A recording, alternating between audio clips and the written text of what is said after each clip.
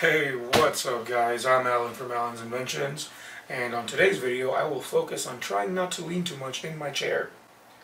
Now that I've put that on camera, welcome to my channel. I normally do tech videos, I do solar panels, I do Raspberry Pi stuff, I do emulator stuff. I put a whole friggin' emulator in a shoebox, don't ask me why, I just did. I do nitro truck stuff. Mainly because that's the only one I have right now, but I want to do more RC videos, more solar power videos, more battery videos, and eventually cryptocurrency videos.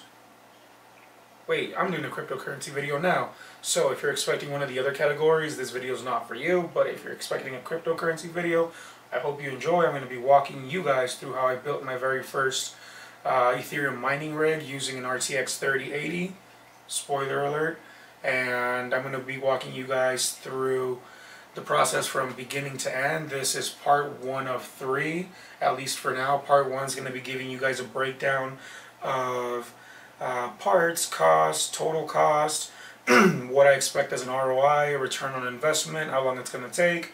And then part 2 is going to be assembling of the parts, initial setup, what mining hash rate I get. And then part 3 is going to be just kind of a long-term outlook after having some time with the miner actually up and running. So in this video, again, I'm going to be as detailed as I can.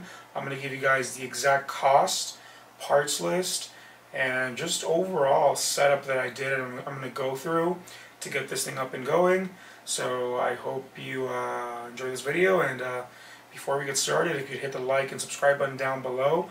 I really want these videos to do well because cryptocurrency is a thing that I'm interested in as well, so I hope you guys are too, and I hope that yeah, this thing works out because I've never built a mining rig for Ethereum before. So let's get started.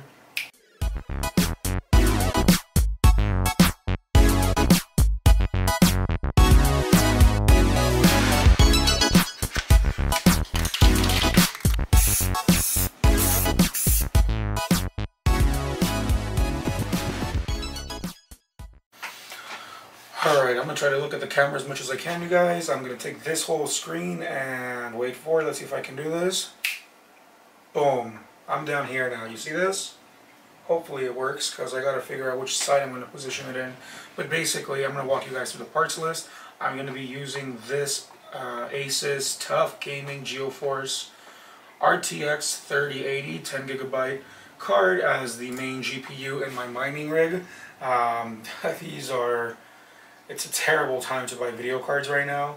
I'm sure many gamers are blaming people like myself for using them to mine. It's actually the manufacturers that are, impacted by COVID and just short, silicon and whatever reason. If it's to generate hype or whatever, there's just a shortage of video cards out there. And with cryptocurrencies reaching new all-time highs, it's driving a lot of new investors into the market as well. So supply is very little and demand is very high. So this card should have cost $750. It didn't. I'm not going to tell you guys exactly how much. I'm just kidding. Yes, I am. It cost me $1,150 for the video card alone. It's a 10GB GDDR6X memory. And like I said, it's going to be the main workhorse for my first mining rig. I expect to get about 90, well, let me back up a little bit. Based on the research I've done versus the 3080 and the 3090, I decided to go with the 3080 because I expect with the right settings to get about 100 mega hashes per second, which once I type into one of these calculators online, I'll leave plenty of links down below, you guys. I want to make sure that you guys see exactly what I'm doing.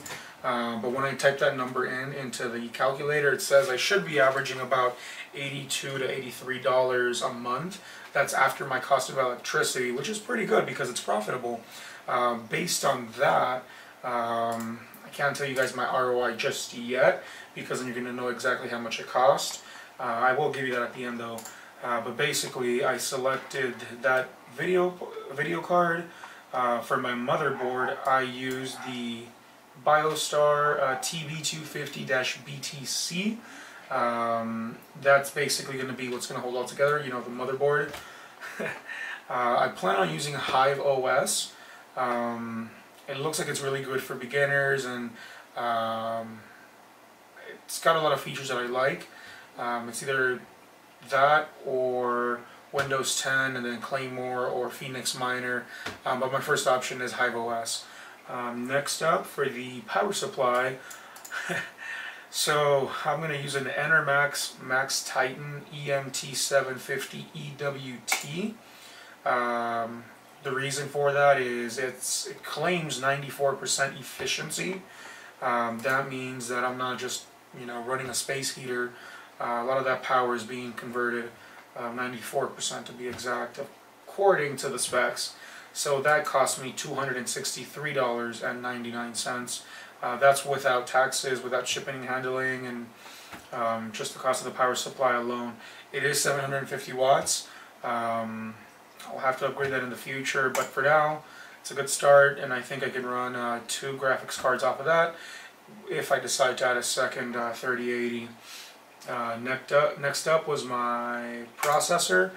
It doesn't have to be fast, so Intel Celeron G3900, I'm sorry, 3930 dual core. I am using the 1151 socket, so it's going to be Intel base.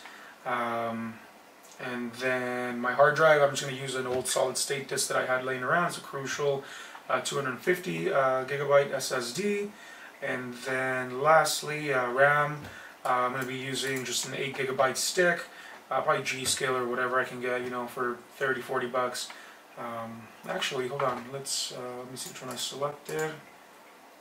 Okay, yeah, I'm going to use the G-Skill Aegis 8 gigabyte DDR-3000 single stick of RAM. It cost me $32, so that's not bad. And then after that, the main case. I found one of these cases on eBay. It looks really good. I mean, the plan is to eventually, if this works out, to add more video cards. So I just decided to pull the trigger and bought a 6 graphics card chassis. So this thing can hold up to 6 cards, and it has a rack for the motherboard as well as for the power supply, which I kind of like. It'll be nice and on the corner over there somewhere, warming my whole room up. And somebody's calling me.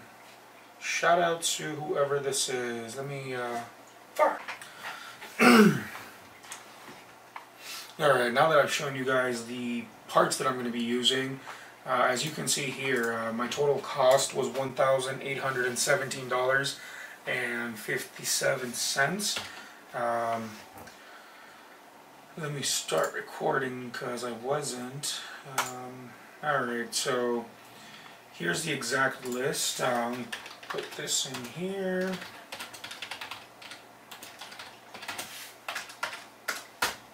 That was the cost of my GPU. Here's the total shipping and handling. It's in blue because I bought them together. So it includes tax, shipping and handling, and then the total of the cost of the parts. So the RAM and the power supply were $330. And then my cooler fan, of course, for the processor. I'm probably going to replace this one with something smaller. I don't think I need that big one, but it's 20 bucks. The replacement's going to be 10 bucks. So I'll just leave $19.98 in there for reference, $10 less, it's fine. The motherboard, $89.99, and then the processor, $79.95, which brings the total for the motherboard, the CPU, and the CPU cooler to $209.81. Like I said, the solid state drive I already owned, but it's about 40 bucks if you're not, if you don't have one. And then the case was $49.99. You can see that my total hardware cost was $1,847.57, and I have a $30 rebate minus $10 for the replacement cooler. But for now, I'll leave it as that. But here's my final cost again, and at 100. Whoops, I messed with this earlier. Let me show you guys exactly what the mining. Let me show you guys exactly the estimated mining power. Alright, so I just use CryptoCompare.com. I'm not sponsored or anything, but actually I am sponsored. Let me preface that a little. Hold on, back to full screen. Boom. Alright. For today's sponsor, I'd like to thank myself and my job. I paid for all this crap, alright? Think it's going to be profitable. I've done the math, and with one card it's going to take a lot longer, but if cryptocurrency keeps cryptocurrency keeps going the way it's going, I should be able to pull some of the profits out and then reinvest to get a second GPU, cut my ROI time in half, and then gets a full payoff within like 16 months. I know it still seems like a lot, but that's at the current rate. Hopefully, of course, the rates keep going up and that ROI time frame keeps shrinking. So anyways, buy a sticker from me. Help me pay for this stuff. Here you go. Look, woke. I got shit on these for reasons on Reddit because I said woke, but they thought it was WBKE. Whatever, I like it. Buy one, thank you, appreciate it. It's only $1. Back to our regularly scheduled programming. CryptoCompare.com, Ethereum. You have to hit the like button before I continue. It's the only time I'm going to ask. I'm not, you know, like these other YouTubers that spend their whole time advertising, plugging, whatever. I'm trying to do that as minimal as possible. These are the only 2 plugs I'm dropping, myself, and I'm only asking for a like or $1. So either way, you know, if you could help me out, there's only 2 options. Very easy, very straightforward. I appreciate it. CryptoCompare.com, third time. Okay, so if I put in 100 megahashes per second, power consumption, I expect it to be around 300 watts. And cost of electricity is 0.3 per kilowatt hour. That's just here in my apartment. You can see here that I'm making about $74.69 per month after the electricity is paid. You can see here it's going to cost me $788.40 per year to run this this miner. So if my calculator wasn't on my other screen that I'm currently using to record, I would show you guys what that is per month, but you can just divide that yourselves, right? I hope so. If you're watching this, you probably want to build your own mining rig, so I hope you understand basic math. And I don't. That's why I'm doing this. Alright. That's it for this first video. It's part 1 of 3. I'm not going to try to drag this thing out. Part 2 is going to be assembly, initial boot, and getting everything going.